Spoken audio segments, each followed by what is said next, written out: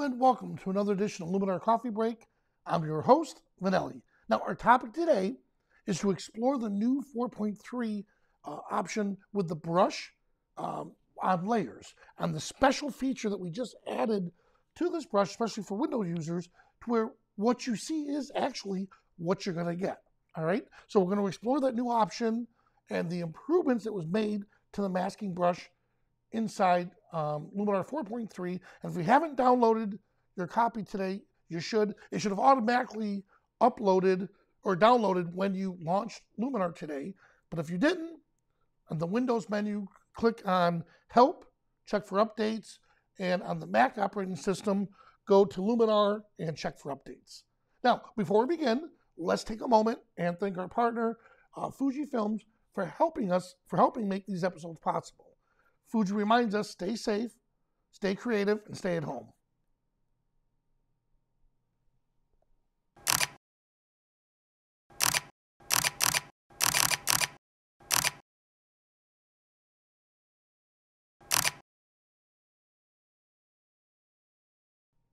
And we're back. Great. Already, a lot of people are saying they love this new update. Now, to let you know, I talked to our tech support team. What's really exciting is this update is really designed for speed improvements and little things like the brush that makes our experience more pleasant. Now, I installed the update on both my Surface Pro, the little Microsoft Surface Pro tablet, and on this Surface Station, and also on the Mac. Now, this is a pretty beefed up system. The only thing it doesn't have is a dedicated desktop graphics card. It has the mobile version. It has 32 megs of RAM and so on. I see a huge improvement with this one. The other one I have, my other Microsoft tablet is similar to this. I saw a good improvement. My Windows desktop machine, I saw an average improvement, but this Mac is a really old Mac. I've seen the most improvement with this to where it's usable again. Before, I had a hard time using it because it wasn't refreshing the way it should. Now, with its new update, it's amazing. So I seldom use this Mac except for broadcasting. So the improvements I feel when it comes to performance are great. All right? Now, I hope you guys are finding that too. And let me jump on over. All right, so this is what we're going to do. Typically, I would go in and do an edit for you, but what I want to do is get right into the brush. So I'm going to come up to the Layers palette, and I want to add a new adjustment layer. Now, you'll see why I did this in a moment, and I'm just going to do a real quick, putting some edits on here just so you can see how we're going to use the mask. Now, all I'm doing right now is blurring the daylights out of the image, all right? So now the image is completely soft, and I want the background to be the way it is, but I only want the bird to be in focus, and I put it on a layer, so this way, instead of me doing individual mask, I can just do one layer mask now. So I'm going to do a brush command on that one layer, and it's going to affect all the tools in that layer. Paint at 100% opacity. Ready? Let me get rid of that highlight. And watch this. When I let go, notice the mask disappears. I'm going to do it again. Actually, you know what? I did it again. I paint. I let go. Paint. Let go. So I did this so you can actually see. Look how blurry that all is. Remember, I want the background to be blurry, not this. But I wanted to show you that as soon as I apply the brush and let go, the effect is applied to the image. Now, I swapped it. If I had clicked erase, then it'd be perfect. But I did this because I wanted to show you, don't forget, we have invert mask over here. So when I click on that, look what it just did. It swapped the mask. So now if I look at the mask, now the bird is going to be in focus. Everything else is going to be out of focus. So I kind of popped in two little lessons in there in one. So the one lesson was, if you're brushing over something and you realize you chose the wrong brush, just click invert mask and you'll be good to go. The second I wanted to show you is, as soon as I applied the brush strokes to it and let go, you would actually see the effect.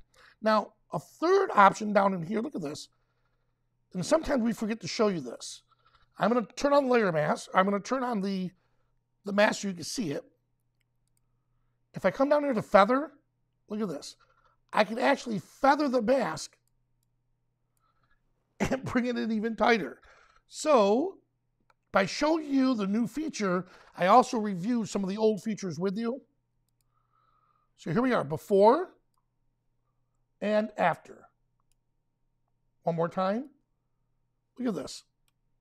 How cool is that? And then if we want, like I said, we can come up here, add a new adjustment layer, and I think the greens are a little too much. So I'm going to bring them back a little bit. And just the greens. And maybe darken them up.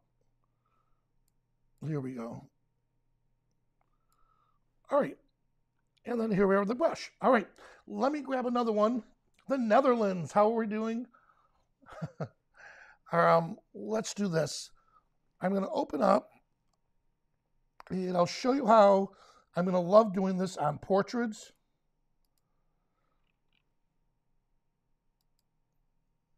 Here we are. All right, let's grab a portrait. Oh, perfect. All right, now here we are. And by the way, did you notice something? If you're working with JPEG, or if you're working with RAW files open up a lot faster now. They tweaked the system on that, and that was one of the comments that the support team was telling us is watch for your RAW files. You'll notice they're updating a lot faster. All right, so here we are. Let me just double check with, here we go. I want to make sure I'm at the very beginning of this. Good, here we are. All right. Big Mac. The masking is very cool. All right, let's do this to make life easier. We'll go to portraits and then make this a female portrait. Awesome. So and here's the other thing, you guys, I'll throw this in there too. When you hover over the looks, notice I'm not even clicking them. Oh, I like that one even better. When you're hovering over the looks, now it automatically gives you a preview of it. And we'll go, oh, I like that too. You know, we're going to go with this one. And when I click on it, it's applied. All right, look at that. So in the past, looks took a little while for it to generate, but look how fast that did this. All right, so let's look at this image real quick. We'll go to Portrait Enhancer. I do want to lighten up her face a little bit more. Good, and the eyes, yeah, I got to get those eyes a little more, and dark circles. All right, so before, after. Okay, I'm liking this. Now, a couple things I'm looking at, and I want to apply the mask again. So I want to figure out, is it the hair that's bugging me, or is it the rocks? What I think it is, I definitely think it's this rock here. So let's come over here to the Pro Tools, and let's go to the Creative Tools, and we're going to click on Glow, but I want Soft Focus.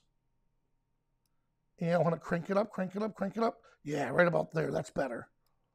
And bring the brightness down a little bit, right about there. All right, so that's what I like. I wanted to see this here. I'm going to bring it back a little bit, but I don't want it on her face. So traditionally, we would come in and I would hit a radial mask. But for now, I just want to show you, again, with that brush tool. So we want to erase the effect. And let's start at 100% opacity so we can build up. Let me shut off that highlight. Ready? So I'm erasing. As soon as I go over it, I let go. Look at this. So now I can see in real time, am I applying too much, too little? Nope, I like that. I think what I am going to do, though, is go to 100% and zoom in really tight on just the eyes.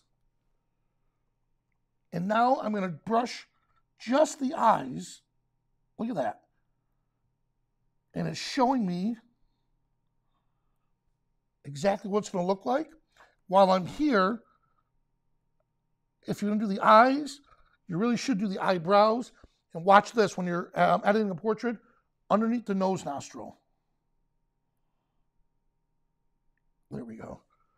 So when you're doing an edit like that, there, look at that. When you're doing an edit like this, make sure you don't forget the eyes, eyebrows, and underneath the nose. The nose makes it look a lot sharper. Now I have a choice. I could increase, decrease, but notice the mask is not being affected now, or the face. And there we go. Good. So before and after. Boom. All right, guys. How awesome was that? So the new feature, like I said, for the brush, I wanted to just stick with the brush for now. I love the idea that we're able to mask on an area, let go, see in real time where we're at, and then go back at it. It doesn't seem like it's a big deal to the average person, but for us, especially if you're doing portraits, you realize that that was something we were missing. And that wasn't even a feature we asked the engineers to create. This was something they came up with, and I thought, wow, that's awesome. There are a lot of other cool little features that we're going to deal with next week that they snuck in on us, and I want to share those with you too. And if you find your favorite one, let us know and put them in the comments below. All right? Well, guys, thank you so much. Please don't forget to hit that thumbs up to show us you like the video and the content. And thank you so much for supporting Luminar Coffee Break. And I'll see you on the next one next week.